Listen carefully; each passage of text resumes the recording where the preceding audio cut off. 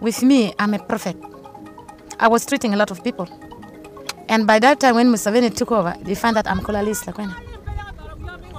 And I met the government. By the time the spirit prophet to them that if they go in Gulu, keep them all via Northern and West Nile, they will find no war. The spirit came and lifted her up, and later she came with the Bible. Then, at that moment, she immediately went to my son's fall, where she stayed there for 40 days in the water. Then later she came back and she started feeding people, casting demons, and doing a lot of miracles. A lot of people saw this miracle, and they asked, what is happening? They say that you wait for her at midnight. The first miracle, even me personally, because I was not even able to talk, but at the moment I can speak well. That's the first miracle. The second miracle, I was having my sister, who is also a deaf, she cannot hear, but she worked on her and she's even hearing well at the moment.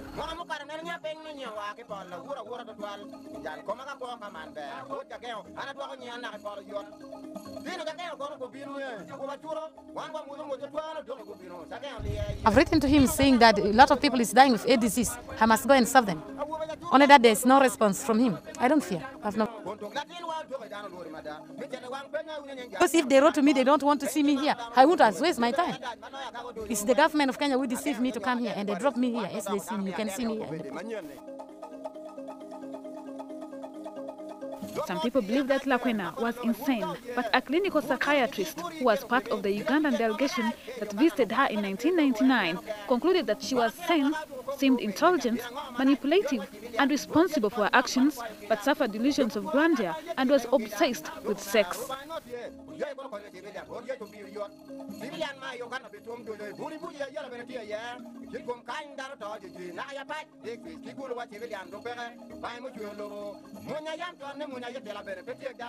Wanted to see her body.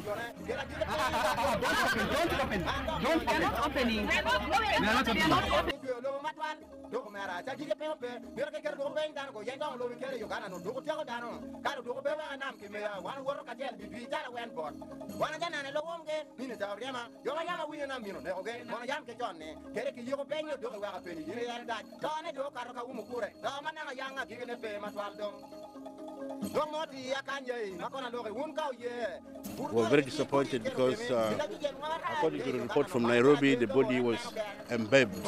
But to our surprise, when we opened it, we found that there was only a post-mortem done, but the body was not embedded at all. So Mulago Medical School had to start all over again.